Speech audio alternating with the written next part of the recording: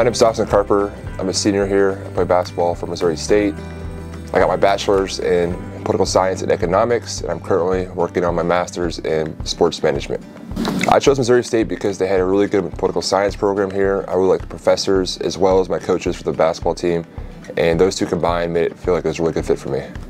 I chose political science because of all the current events going on today around the world and in the country. I felt they were very interesting, and I can learn a lot about those topics and help better my knowledge about them for the future. I've been recognized on the honor roll multiple semesters here at Missouri State, and it means a lot to me because it shows that I've been working really hard in the classroom, and it's nice to be recognized for that hard work. So recently, I've done some renovations to the McDonald House, and as well helped renovate and clean out the homeless shelter in Springfield.